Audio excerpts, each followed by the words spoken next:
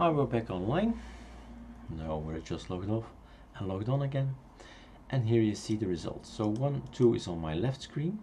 That's because of this little line we made here with the change here. That's all we did. So now we know that first monitor is going to be workspace 1, 2, 3, 4, 5, and second monitor is going to be 6, 7, 8, 9, and 10. So everything is in order. That's done. What we could do, as for the rest of the movie, is change this here. Can't read temp. What's this? Let's go to the i3 again. The i3 is hidden, so I'm gonna put it where it's supposed to be, here, so we can go easily to it. And i3 status conf is this line, so I'm not going to double click it, and it's opening in the wrong program. I'd rather have it opening in something else. Open with other application with Sublime Text. Select. Now it's here. So this thing here, it's going to go to a path. Probably I don't have that path on my hardware. So you do Ctrl-Alt-T, and you can move it around like so.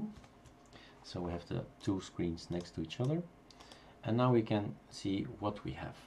Or we don't want to do it at the terminal, and you just go here and go to other locations, computer, user, and sys, not user, sys, here is sys, and then devices,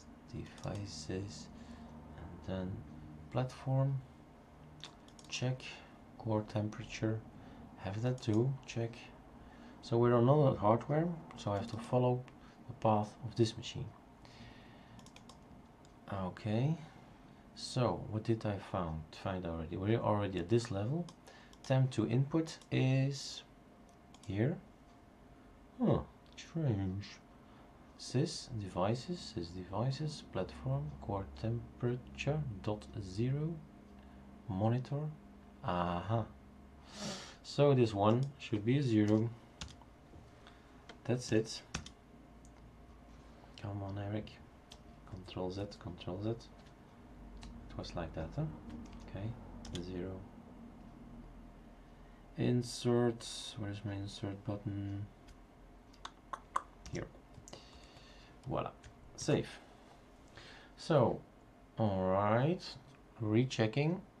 Don't want to have mistakes. Okay.